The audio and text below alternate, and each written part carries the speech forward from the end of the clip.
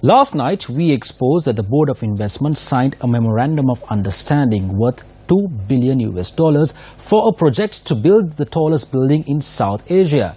Today, the Board of Investment responded to our expose.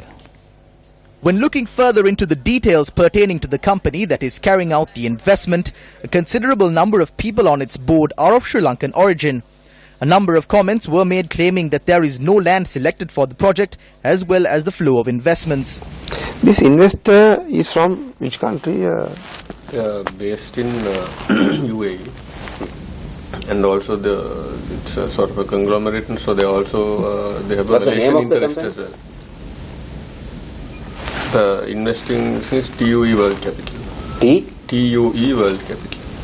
TUE World Capital. Correct. Okay, so that's not the original single company, but a consortium of companies. Companies and individuals, from what we are made to understand. Like, are there any Sri Lankan contacts or Sri Lankan? There are Sri Lankan directors on this one. When they incorporate a company in Sri Lanka, they always put the Sri Lankan directors. But one of these companies, is there a company called Al Aman Group associated? They are connected with this, no? Name that they have established in Sri Lanka to undertake this project. Api agreement is signed kala tin se. Al Aman World Capital Center. Okay.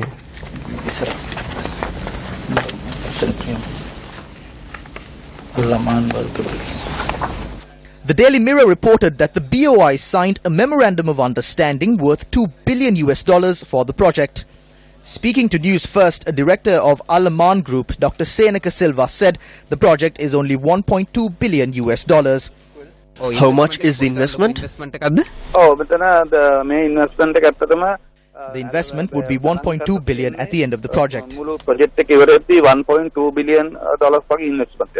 However, the document shown to us by the chairman of the Board of Investment says the project is $2.4 billion.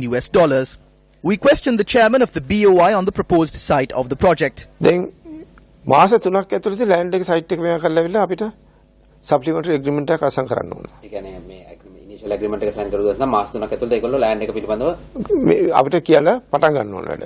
ඒක මේකේ තියෙනවා. Although the investment is in the billions, the agreement signed for foreign investment is only $200 million. Before the end of 31st of December this year, you must bring $200 million into the country. If you don't bring that amount, this agreement stands terminated.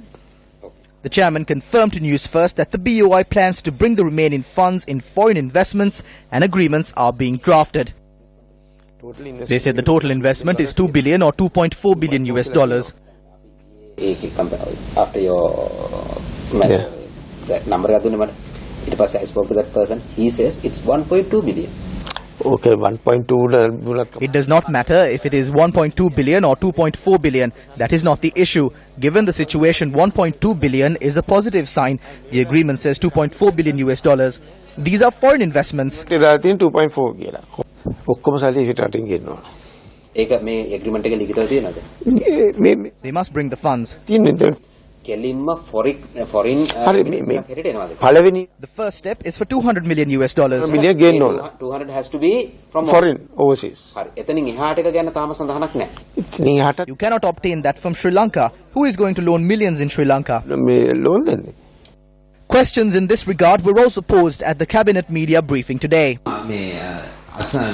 Cabinet මණ්ඩලය අනුමැතියක් ලැබිලා තියෙනවද dollar billion 2ක දැවැන්ත ව්‍යාපෘතියක් සඳහා ලංකාවේ ගොඩනැගිල්ලක් ඉදිකිරීමට? මොකක්ද? Dollar billion 2ක ව්‍යාපෘතියක් dollar බිලියන? Cabinet approval එකක් දීලා තියෙනවා මේ. කෝකටද?